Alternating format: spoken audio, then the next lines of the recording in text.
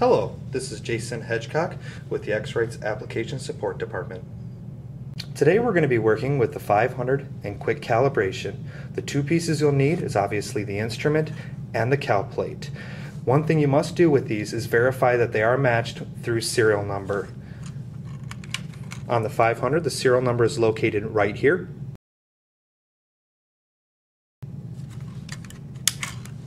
And on the cal plate, the instrument number is located right here. Now that we know that the 500 and cal plate do match up, we can actually scroll down to calibration. You may have more features depending on your model. Once we achieve getting down to calibration, you can press the enter button. This will actually get you into the calibration. Place your instrument on top of the cal plate with the white plate showing through the target window.